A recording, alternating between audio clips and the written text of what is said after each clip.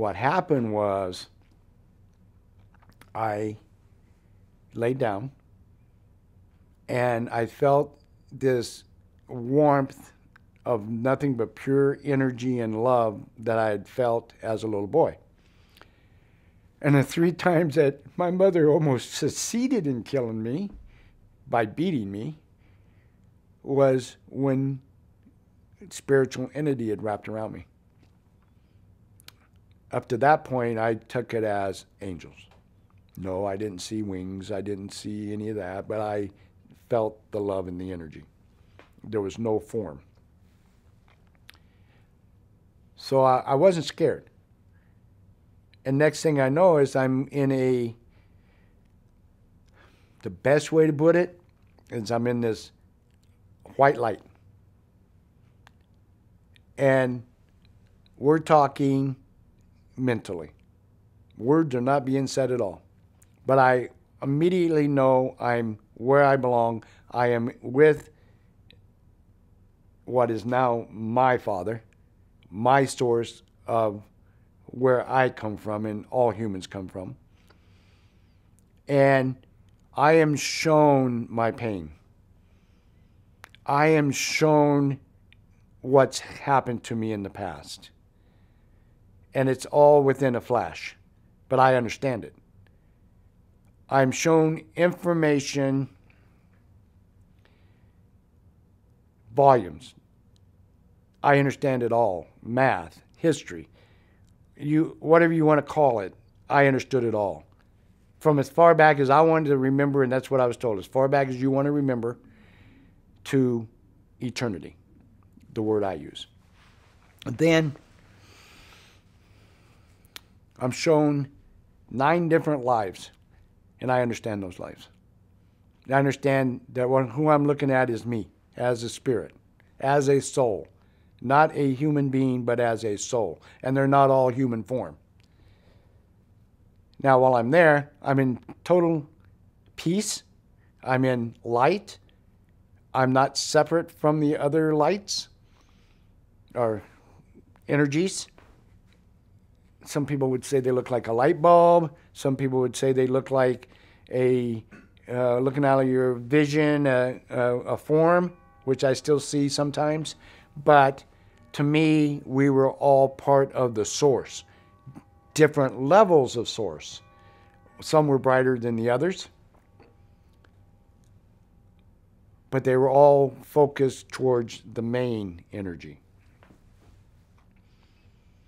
Now I'm feeling now, and it's going to sound weird, but I'm feeling that I'm a higher energy at that point.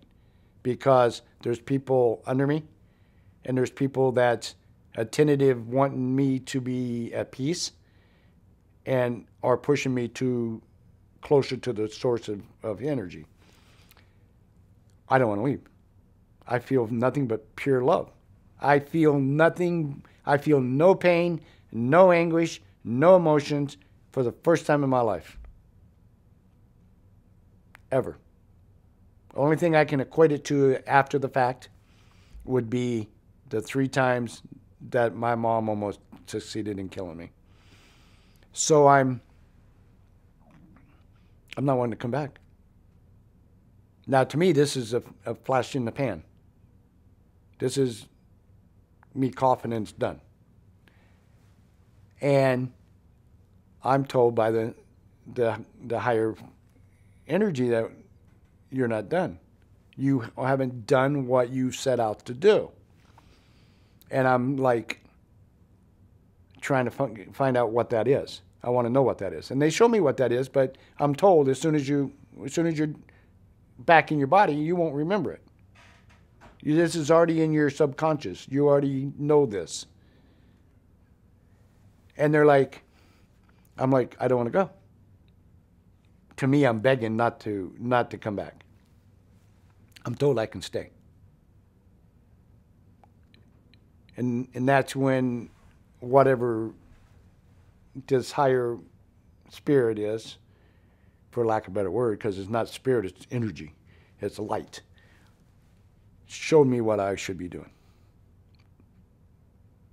And said, you can move beyond it. but you have not finished what you said you wanted to learn, because this is your last time on earth as a human. I came back. I've never regretted it.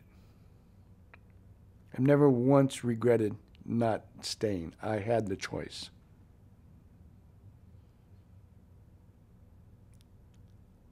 Once I realized where I was at, and Mary was my second wife's name, and I told her this, she knew that, because to me it was, did I have a mental breakdown? Did I lose my mind? You know, all the brainwashing, if you will, of religion and stuff that I've been taught by this aunt that was trying to save my soul, by the aunt that took me to, one was a Nazareth and a Baptist, the other one took me to the Catholic Church. Well, I had enough of the Catholic Church when I was in Catholic Church. And then the other one was a Holy Roller, you know, this kind of stuff. You know, I'd seen a lot. And then I studied religion trying to understand it, right? Because I realized, for me, none of that held truth. From that moment on, the Bible became a man-written book. Then I started studying theology. Then I started studying spirituality. Then I dug up everything I could find. And back in those days, it was a library. But guess what? I had a library in the Army. I had the Book of Congress in the library in the Army. I started researching every single chance I got. And I found my truth. And my truth is, I am not going to believe in a God that punishes or a God that gives favoritism. I believe in my heart what I saw is what we're all about. And it's not just here on earth. But that's my truth. Other people's truths are for them. And each entity is going to have their own requirement and what their level of belief is. Well, I figured, okay, now I've been shown this, and I know I have a higher calling, meaning I'm not looking at a higher calling as I'm better than other human beings, because we're all the same. We're all spirits in a body. I have a higher calling of going through the abuse.